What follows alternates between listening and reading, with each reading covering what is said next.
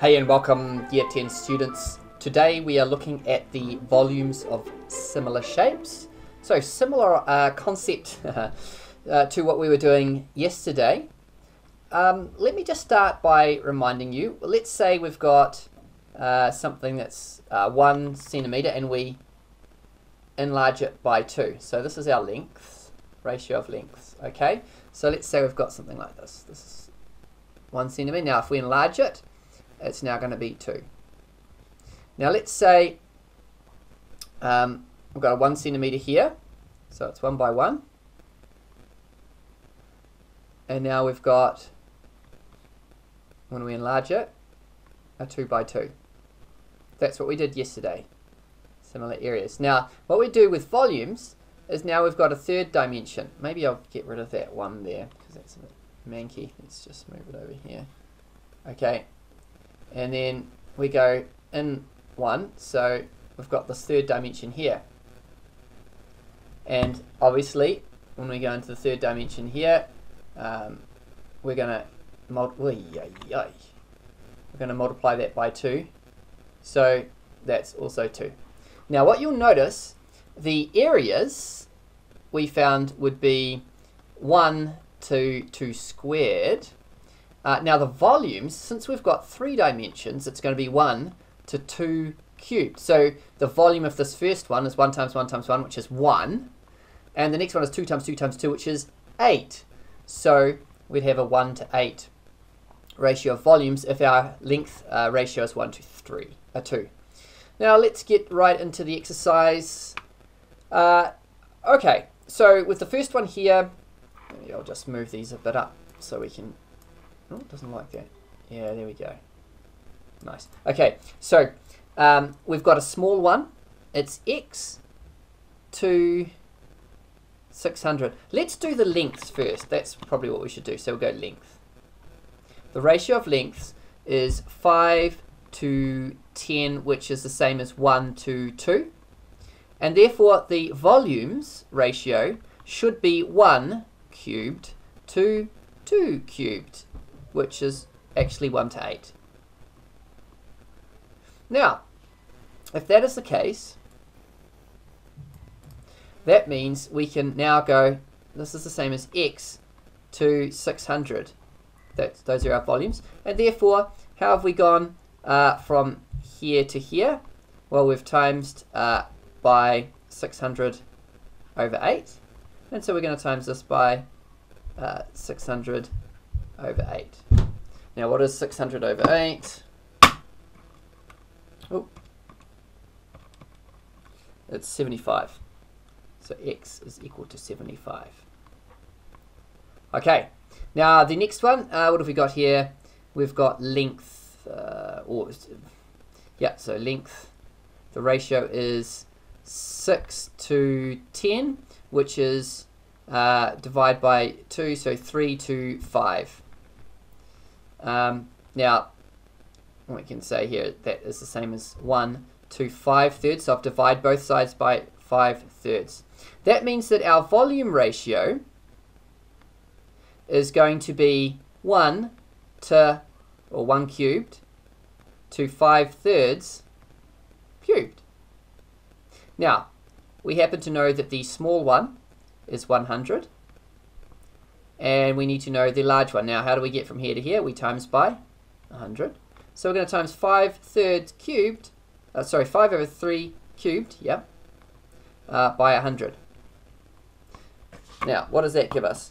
So 5 over 3 to the power of 3 times 100. And this is giving me, now let's do it to 3 significant figures, 463. And it would be centimeters cubed. Now this time in the third one we are working backwards because we don't know the length ratio. So I'll just move this a little bit up here so I've got a bit more room. So length ratio, now that we've got 6, which is the smaller pyramid, to x. And we know that the ratio of the volumes is 16 254. Now, which is 1, 2, now what is that? 54 divided, well, 54 divided by 16 is 27 over 8. Okay, now, if we cube root those, we'll get the ratio of the length. So I'm just going to cube root it. Now, if I cube root 8, I get 2, and if I cube root 27, I get 3. So that's the ratio of volumes. So now I'm going to use this here to help me up here. So my ratio is 1 to 3 over 2. Now to get from 1 to 6, I'm multiplying by 6. And to get to x, I multiply by 6. Now 6 times 3 over 2, that's like 6 3s are 18 over 2, which is 9. And so therefore x is equal to 9, and that would be my answer there. Now a couple of word problems. I think there's a few of these for you. I'm just going to do a couple. So the first one is these buckets, and you can see that length ratio here, or height ratio, is 15 small bucket to 25 big bucket, and that's 3 to 5, and we could say 1 to 5/3.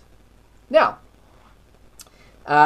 well, the volume ratio is equal to, well, the larger bucket holds 10 litres. Now, we know, therefore, because we know this here, we know that the ratio of volumes must be 1 cubed to 5/3 cubed. And we've got to go, all right, well, what's 5 cubed? So that's 125. 5 over 3 cubed is 125 over, 27. So that's our ratio in volumes. So I've got to go, how do I get from here to 10? So I'm timesing by 54 over 25. And therefore, I'm timesing this by 54 over 25. Or 2.16. So therefore x is equal to 2.16 litres. Now I'll delete that, and now we're going to talk about the egg. Well, we know the lengths. We only know one of the lengths, so we've got x of the small to 8 of the big, and then the volumes are such that we have 50, because mass is to do with the volume, so we're going to just go like 50 to 70 here, and that's like 5 to 7, and I'm going to divide both sides by 5, so I get 1 to 7 over 5, and I could write that as 1 cubed 2, and then cube root of 7 over 5 cubed. Okay, that's the ratio, and therefore my ratio of lengths must be this. Now I go, how do I get from here to 8? Well, I go 8 divided by, and then I'm going to put my cube root sign over my 7 over 5, and that's giving me 7.15. So I'm going to times 1 by that, so I get, so x is equal to 7.15. Now, I know this is a bit tricky. You are, if the teacher who's supervising you is okay with this, I'm happy for you to work quietly in pairs. Perhaps use the seating arrangements that we have been using, if you can remember those. Otherwise, the teacher might need to set that up for you to make sure that work is being done in an efficient manner.